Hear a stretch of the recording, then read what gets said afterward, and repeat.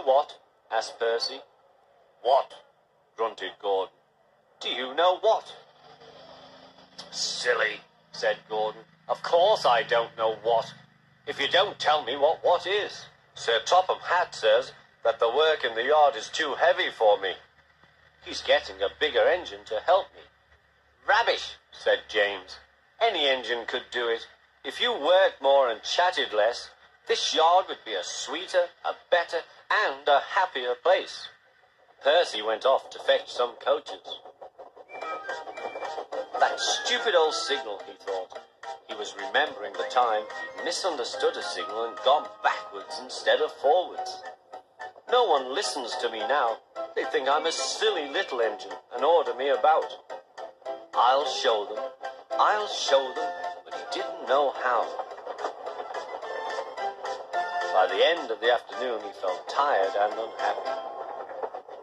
He brought some coaches to the station. Hello, Percy, said Sir Topham Hatt. You look tired. Yes, sir, I am, sir. I don't know if I'm standing on my dome or my wheels. You look the right way up to me, laughed Sir Topham Hatt. Cheer up. The new engine is bigger than you and can probably do the work alone. Would you like to help build my new harbour? Thomas and Toby will help. Oh, yes, sir. Thank you, sir. The new engine arrived. What's your name? Asked Sir Topham Hatt. Montague, sir, but I'm usually called Duck. They say I waddle. I don't really, sir, but I like Duck better than Montague. Good.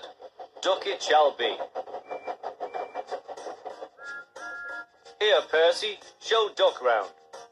The two engines went off together. Soon they were very busy. James, Gordon, and Henry watched Duck quietly doing his work. He seems a simple sort of engine. We'll have some fun and order him about.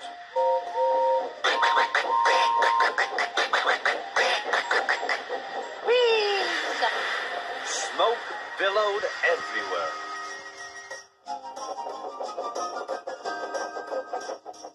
Percy was cross. Duck took no notice. They'll get tired of it soon. Do they tell you to do things, Percy? Yes, they do, answered Percy. Right, said Duck. We'll soon stop that nonsense. He whispered something. We'll do it later. Sir Topham Hatt was looking forward to hot buttered toast for tea at home.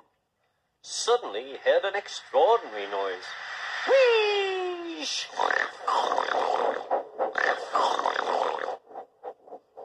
Bother, he said, and hurried to the yard.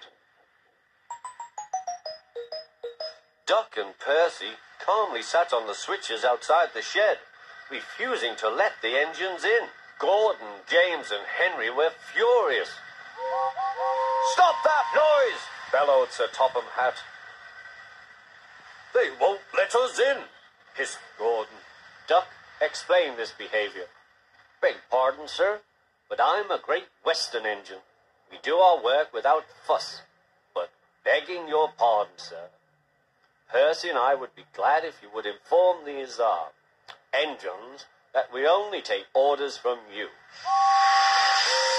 Quiet! Called Sir Topham Hatt. Percy and Duck, I am pleased with your work today, but not with your behavior tonight. You have caused a disturbance. Gordon, Henry, and James sniggered. As for you, thundered Sir Topham Hatt, you've been worse. You made the disturbance. Duck is quite right. This is my railway, and I give the orders. After Percy went away, Duck was left to manage alone.